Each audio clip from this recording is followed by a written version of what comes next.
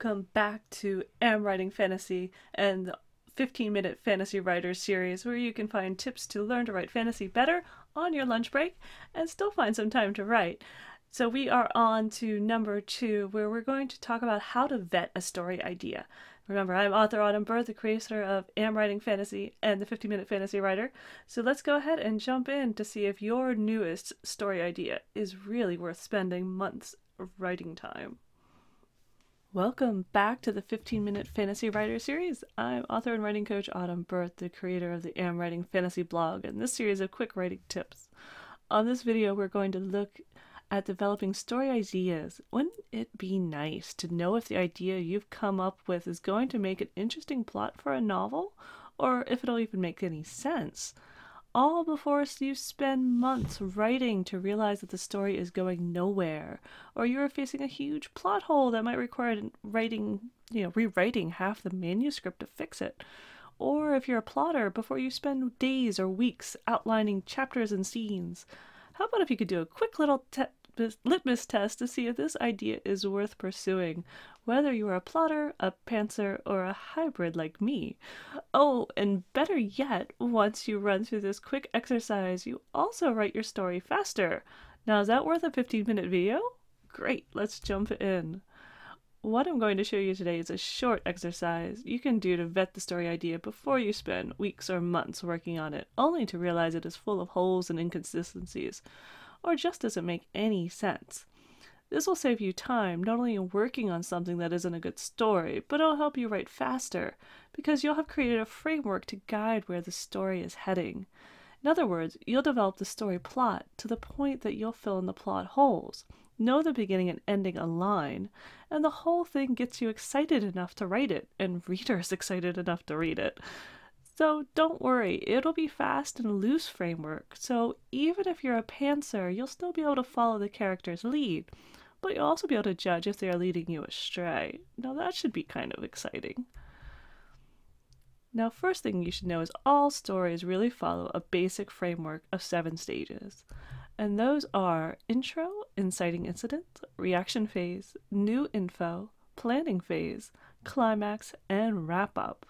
Now we're going to look at each of those really quickly and the questions you should ask yourself to see if your idea can be developed into a full novel, or if you should keep working on it a little bit longer. So of course the first one up is the intro. Now this part of the novel is a chance to introduce readers to the main character and his or her reality before you jump into the full plot of the novel. Think of those many stories from Eragon to Game of Thrones. The first scene are things are happening, but they are usually minor incidents that involve the problems of a normal day in the character's world. This allows us to experience what that world is like before the chaos of the book really starts getting good. So when you're working on your intro, what you need to do is ask a few questions. So who is the main character? What is the normal world for him or her? And what elements are accepted or shunned? So is magic acceptable? Are women allowed to be warriors? You should outline what is normal in this world before you start tossing up things and making strange comparisons. And also think, what is the setting of the story? And that includes the time period. Is it the future, the past? Is there electricity, or are people running around in, loincloths? Also, that could also be rural, fantasy, city, space. You need to kind of set that up so you know how you're going to be writing the story. And like I said, this is really the chance to introduce the reader to the main character and his or her reality before you jump into that full plot of the novel. This is how you want to start things happening. The book really launches after this point, and that's where we're going now. That's the inciting incident. So this is what, like I mentioned, this is when the plot really launches. Something big happens. Something that really thrusts the main character from a normal day that we've just introduced the reader to a new reality that usually is not expected. You need this to happen early in the novel, but after the intro, so the reader at least knows a few details about the world and the main character. You don't want them totally lost before they even know what's going on. Now, things to ask yourself on the inciting incident is what happens to force the main character to leave home. Leaving home can off on an adventure, or it can be to another section of the city. It can also be going clear across the country. The point is, they're not staying the same place that they were on page one of the novel. And, unless they're also spiritually teleporting to a new realm while their body stays put. But in general, when you get to an inciting incident, the character is going to be thrust from their normal life, their comfortable home, and off into the wilderness. And you need to decide, is this going to be a willing, desired, or a tragic event? Some characters, they want to leave home so badly. Okay, maybe I sound a little envious there because I'm a wanderer at heart. But, other ones are perfectly content. They think they have their whole world and life mapped out, and they're not going to want to go. So ask yourself, how does this inciting incident, what happens to boot them out the door? And if it's a tragic, was the main villain of your novel targeting the main character and the family already? Are they looking for something? Or is it accidental? They were in the way of something, they just had to go through that village and decided to destroy it on the way. You should know if this was just a random act of violence, or if this was planned because this character's an heir to some magical item, and that is what the main villain is really looking for. You also need to know who goes with your main character. Are there any friends? Are they out alone? Is there someone else they're going to pick up right on the outskirts of the village? You need to kind of know who's tagging along. And you should ask yourself, what happens to those left behind? Is everyone dead? Our normal life is continuing and they're like, oh, what happened to her? We just need to have that idea in the back of your mind because it kind of sets what's going to happen next. And that is the reaction phase. This is where everything the character has known before in her world has turned upside down. It could have been slightly willingly, as Bilbo setting off with the doors, or it could have been pure heck with the village on fire as a maverick wizard searches for an ancient talisman. But life is forever altered.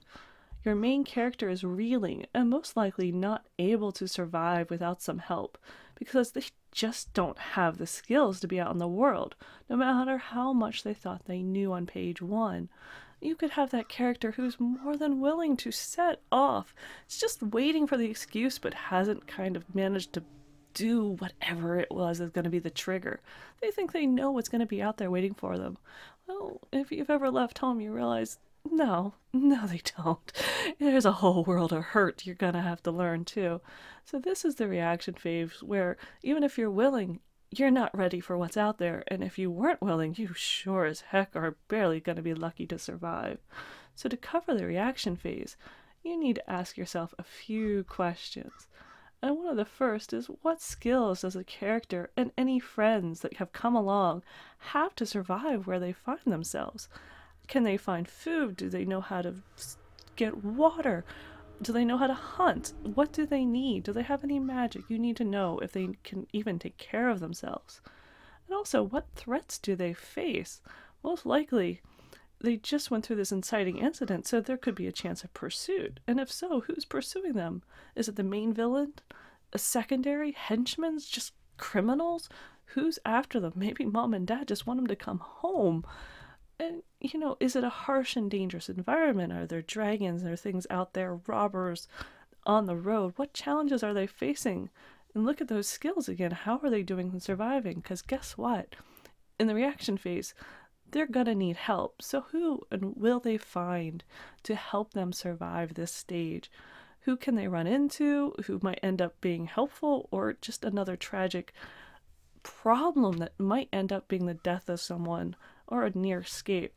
So outline those things that will happen during this phase, because after that we have to move into new info. The characters cannot be stumbling about, nearly dying without someone helping forever. At some point, a revelation kicks in. Maybe they discover why the village was destroyed, or why the king is really a tyrant, or where the hidden talisman really is. Sometimes this moment is also referred to the dark night of the soul, because the main character only comes to it by making a super serious mistake that results in the death of a friend. So, whatever it is that will spur the character from reacting to the inciting incident and being lost like a newbie in the forest, and they're going to start taking control of the journey to learn the necessary skills and gain the needed objects. That's what happens in this new info. And like I said, it can be a tragic dark night of the soul, or it could be a kind of epiphany of, oh gosh, you know what? A humbling experience. You're right. I should have been listening to you. I am going to go get the training I need. Or just finally they find that one clue in the book that'll send them in the right direction. So, in this new info phase, you should ask yourself a few questions. Because remember, the character has a direction and purpose. They're going to get it from this. So, what does the character realize to change the course of the journey? Figure out what that is so you know they're going to get that kind of oomph, start moving forward on their own instead of just stumbling about like a ping pong ball.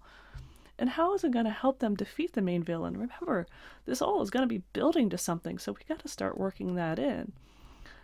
And do they leave behind or lose any friends? This sort of touches on that dark night of the soul, but sometimes it can just be outgrowing. Maybe they have a friend who doesn't like magic or doesn't think they should go learn to fight, sibling, someone who's a little overprotective, and they're going to have to say no. You're not coming with me. I'm going to go do this. It's a moment of sort of growing up and taking control and taking charge. And what they do is they charge right out into the planning phase. The character has a direction and a purpose now. Usually it's a plan to defeat the villain, but at this stage it's also usually combined with a bigger purpose. Either a more mature, altruistic role for the character to take on, or a desire to help others suffering and not just right the wrong done to the main character with the inciting incident or the turmoil during the reaction phase. So during the stage 2, the main villain becomes aware of the main character and actively tries to stop her. The pace is starting to pick up. The main character has gained skill and is gaining more rapidly, while the villain is sensing this person is a problem and I've got to take care of him. This is an exciting phase to read and it's an exciting phase to write. And so to do that, to delve into this, you have to ask yourself a few questions. Like, what is the character's plan to defeat the villain or the overarching goal? Usually you want to get rid of the tyrant king, but not just because he's a tyrant king and hurt your mom, but because he's destroying everything you love and you've got to stop that. And also, what skills or other resources has the main character gained or is gaining? And what skills and resources do friends or companions have? Figure out what they've learned and how far they've come. Also, when does the villain become aware the main character is a problem, and how? And what does the villain do to try to stop the main character? Those are hurdles. And they're going to start getting more and more serious as the planning phase goes on, and you start getting close to that big important moment of the climax. This is when it all comes together. The main character must confront the villain because none of the problems will be solved until the big problem is taken care of. Because, yeah, the villain is the source of all the problems. Really, this is what the entire book is leading up to. Here you must decide who is going to win, who is going to die, and how close of a victory or defeat this series of scenes will be. And don't forget, when I say battle, this can mean vast armies, single combat, to just a couple people infiltrating a palace. It could be a chess game over tea, but it doesn't sound like a huge climax, but I'm sure you could make it happen. There are no wrong answers here. It just has to make sense based on what the character learned in the new info stage and what she has seen in the reaction phase or gained the experience of and skills in the planning phase. In the climax, what you want to start asking yourself to figure out what happens here are questions like, will the main character win or lose? Will the villain win or lose? Now again, the main character and the villain can both win. Maybe the villain really wanted a talisman and gets it. But at the same time, the main character wins and overthrows the tyrant king. There's a lot of outcomes. It's not plus and minus or black and white. There's a lot of gray in here. You also need to decide who is going to die. Now, true, when you're writing, sometimes things surprise you. Some characters drop off that you didn't expect. But it helps to have a little bit of an outline knowing Is the main character going to die, the best friend? You kind of want to work that out. Also, what lessons are learned during the reaction phase and planning phase help now? Start tying this whole plot together. If you can do that, it's going to be a much more solid story. Also, look at how did the information in the new info phase play a role?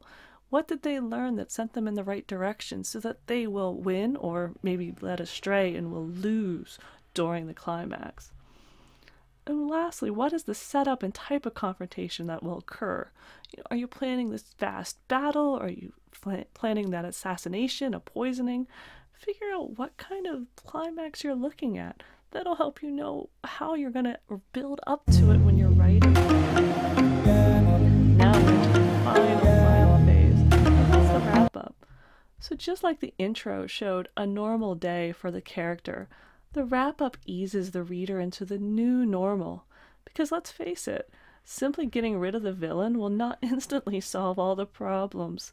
Evil doesn't exist without numerous individuals allowing it to. Or if the main character is defeated and lives, there are a lot of new crazy scenarios to develop. Is she in prison, injured, or on the run? In other words, are all the plot threads wrapped up and promises kept? Or is there going to be a subsequent book? Set the stage for the next book or tie up any of those lingering questions and allow the reader to project what the future will be like for the main character, who they've rooted for since the page 1. So finishing up the wrap-up, the questions you need to ask is, what is the new normal? What is the result? Is it the result the character hoped for?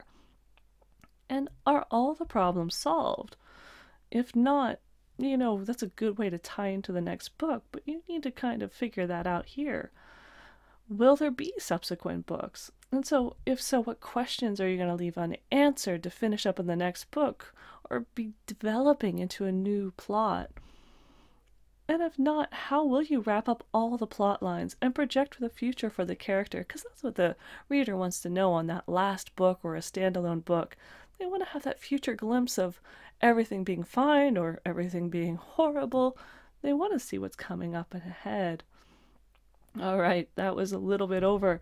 Let's wrap up. Thank you so much for coming, and don't forget to check out the 15-minute fantasy series. Come on over to the website for more writing tips at amwritingfantasy.com.